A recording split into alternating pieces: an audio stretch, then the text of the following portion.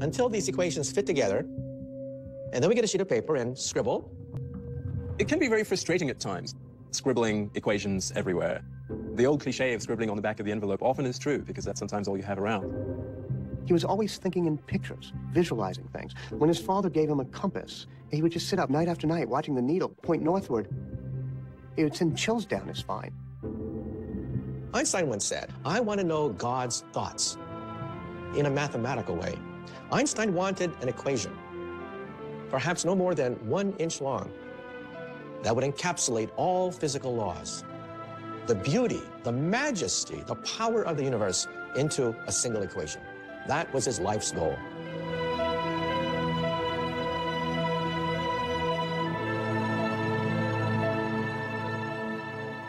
In 1900, Albert Einstein is a 21-year-old undergraduate at the Swiss Federal Polytechnic. That this young man will one day be synonymous with genius was something none of his professors would have predicted. He would cut class. The professors thought he was a goof-off. As a consequence, Einstein couldn't get a single job after graduation.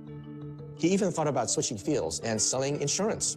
Can you imagine opening the door one day and there's Albert Einstein selling you life insurance? What a waste. Einstein thought he was such a loser. He wrote a letter to his family saying that it would be better if perhaps he was never born.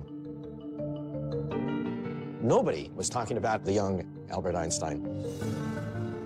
He worked as a substitute teacher in short jobs in various towns. Einstein's father tried to apply on behalf of Einstein for academic positions, and he wrote to a very famous professor and asked him whether he could use Einstein as a research assistant. But there were no positions available. His father passes away, thinking that young Albert is a total disgrace to the family. In 1902, the depressed and despondent young Albert moves to Bern, Switzerland's capital, and begins a career far from science. One of his friends arranged for Einstein to get a job as a lowly patent clerk in the Swiss patent office. In this office, on the 3rd floor, Einstein spends 6 days a week reviewing applications submitted by all kinds of inventors to the Swiss government.